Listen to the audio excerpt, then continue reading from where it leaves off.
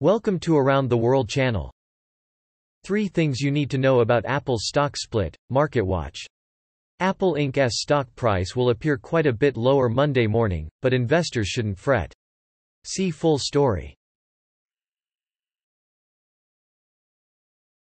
Kyle Lowry available to play in Game 1 vs Celtics, NBA.com.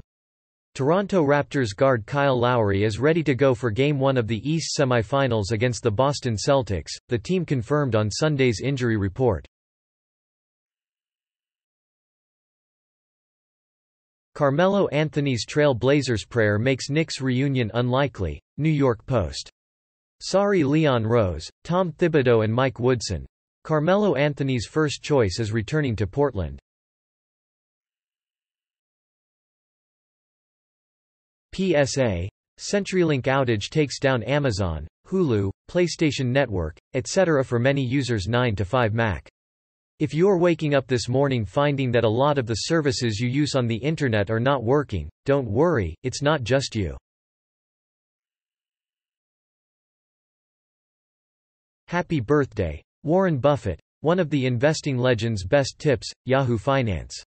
Berkshire Hathaway's Warren Buffett is known to have dropped a few tips on life, business and stocks in an existence that will have spanned 90 years on Sunday. Colleges with COVID outbreaks advised to keep students on campus, Bloomberg.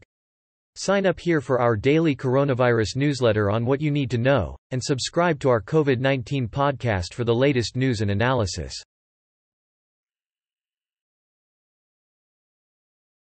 Google Pixel 4a review. The simple, basic, reasonable Google phone, Ars Technica. 35 with 29 posters participating. TK. The front of the 4a looks better than any other Google phone, no matter what the price. The back looks and feels cheap though.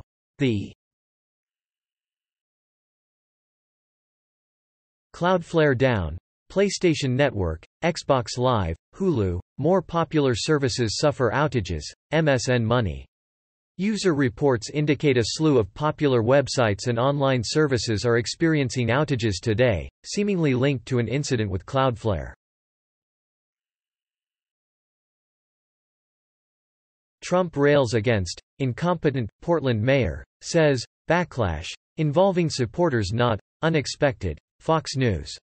President Trump blasted Portland Mayor Ted Wheeler Sunday morning with a string of tweets and retweets regarding the ongoing protests and violence in the city.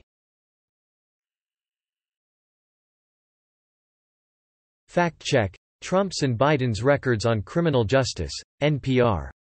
Then Sen. Joe Biden, right, speaks at a Capitol Hill news conference in 1994 after the Senate voted on a major crime bill.